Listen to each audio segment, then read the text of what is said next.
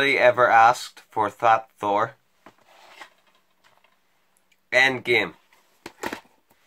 Thanos' finger snap wiped out half the universe, and then he destroyed the gauntlet, wiping out masculinity too, leaving us with Fat Thor, Professor Hulk, and a whipped Tony Stark, led by a man whose family is another guy's.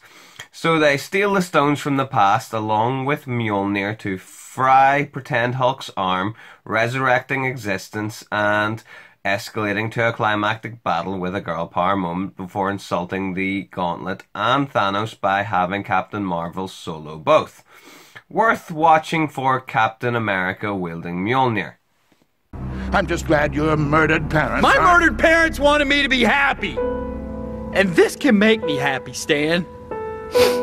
Fiscal sales of Awesome X dolls. Nobody is going to buy a superhero doll without a villain to fight. Well, then I'm kind of at a loss.